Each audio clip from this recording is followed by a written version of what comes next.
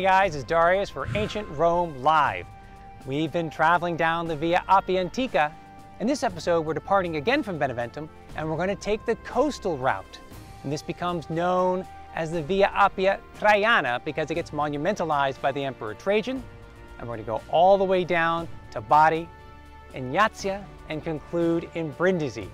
Be sure to subscribe so you get every episode of this epic adventure down the Via Appia from Rome to Brindisi.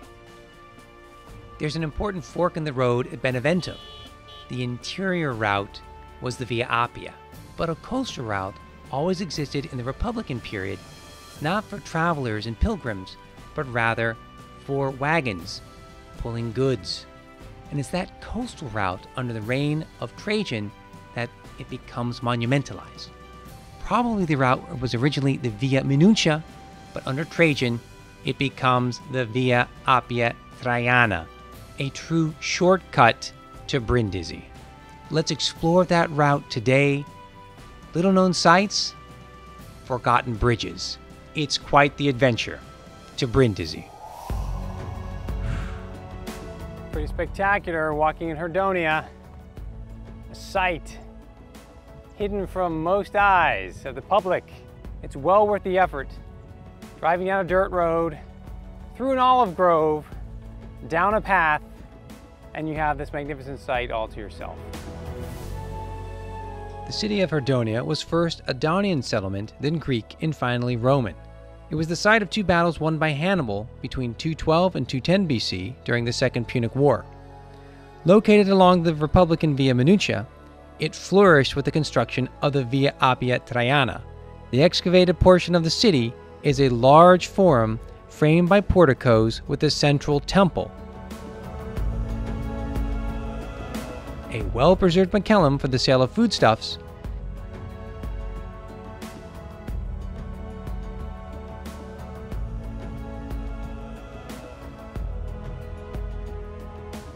and a large basilica. Elsewhere in the city are the remains of an amphitheater and bath complex. Herdoniae was largely abandoned by the 4th century, only rediscovered with excavations in 1962.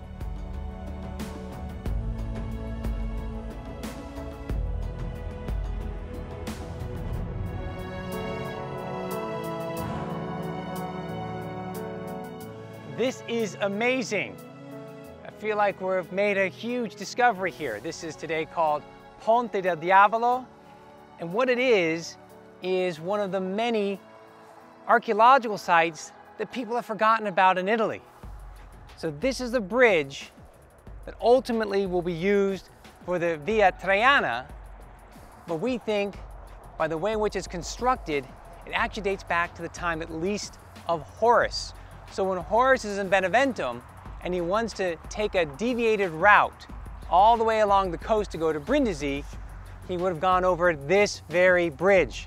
So it's going to predate the Via Traiana, and it served to link up Irpinia down to Lucania and Daunia regions. So we're really transitioning from Campania into Puglia.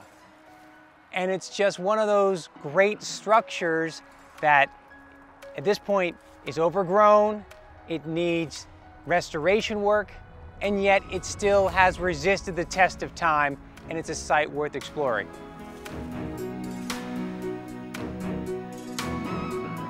This is an impressive bridge. It's over 10 meters high, and the entire section here is over 200 meters long. So it's an impressive, well-preserved bridge, and we can take a look at it and we can see the various phases of restoration. Just think that cars were driving over this bridge, this ancient bridge, until the 1960s. And we can take a look and see all the various signs of previous restorations over the centuries.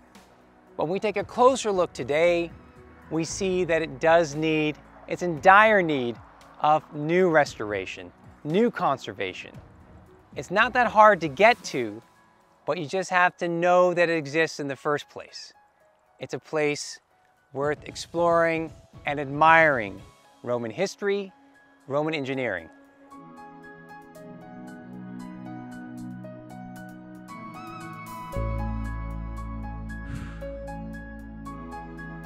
this Ponte Romano, this Roman bridge, Trajanic in date, and it is magnificent.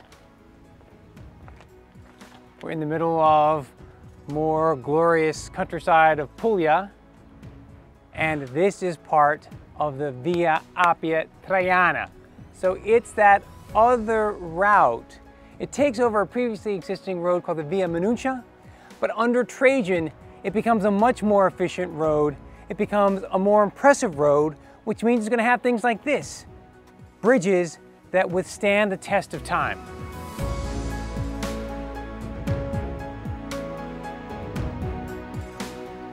Located in today's Canosa di Puglia, the imperial dated bridge was nearby the famous city of Cannae, the infamous site of Hannibal's massacre of Roman troops on August 2nd, 216 BC.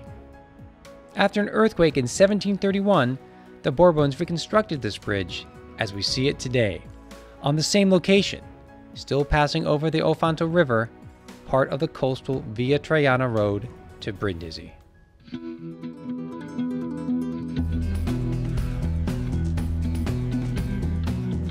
Bari, known in antiquity as Barium, was a pre-Roman Iapygian site that was heavily influenced by the Greeks. It became Roman by the 3rd century BC and an important juncture between the early coastal road and the later Via Traiana. It boasted an important harbor for trade and fishing throughout its history. After the fall of the Roman Empire, it was under the sway of the Longobards and the Byzantines, and for a number of centuries, in the Middle Ages, it thrived as an important slave trading center. A new age began with the arrival of the Normans in 1071. The Church of San Nicola was created in 1087 for the relics of the saint brought from Myra in modern-day Turkey. Bari became an important pilgrimage site that is still prominent today.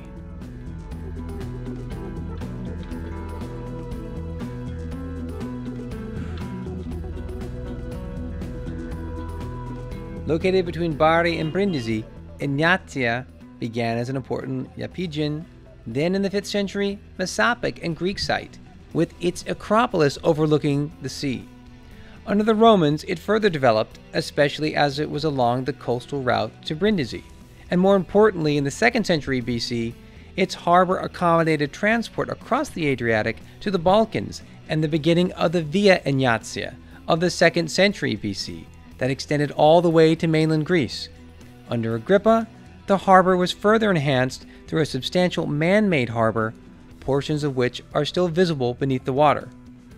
In the city, we can admire the well-preserved forum space, a round piazza for the use of the worshippers of Magna Mater, a large basilica or law court, and a well-preserved bath complex.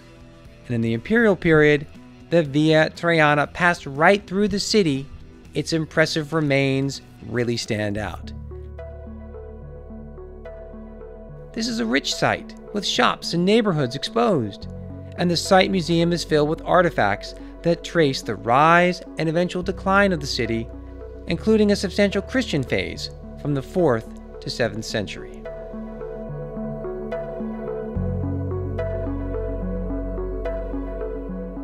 Brindisi is a city of the sea, and of course we have those famous column markers overlooking the harbor, but next to the cathedral we have an archaeological museum, and we can explore the rich collection of inscriptions and marble statuary and bronze.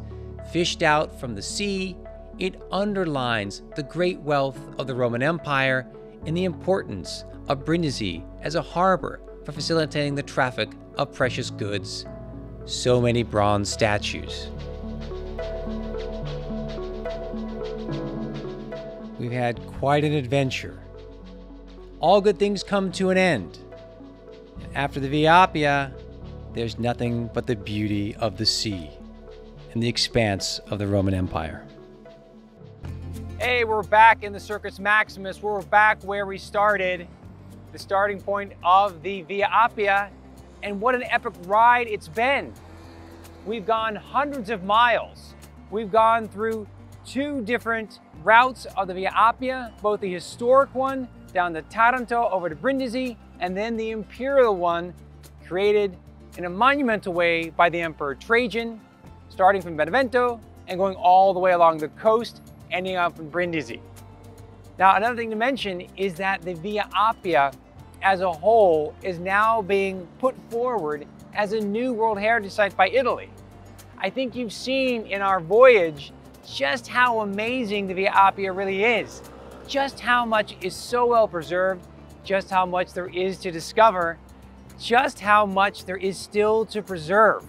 So it's been a real pleasure to accompany you on this journey on ancient roads, driving along various highways, beautiful landscapes, to really understand just how amazing the ancient Romans were as surveyors and engineers, and ultimately successful in the military, and finally as statespeople, that they were able to co-opt the cities, the ideas, the cultures of various people throughout Italy, all along the Via Appia. Don't forget, you can support our efforts here on Ancient Rome Live. We're a nonprofit. We need your support, we need your donations to make more epic content in Rome and throughout the empire. Get in touch with us, make suggestions of future video topics. Get involved in Rome. We will give you all this great history live from ancient Rome. Don't forget to hit subscribe and follow us on Ancient Rome Live.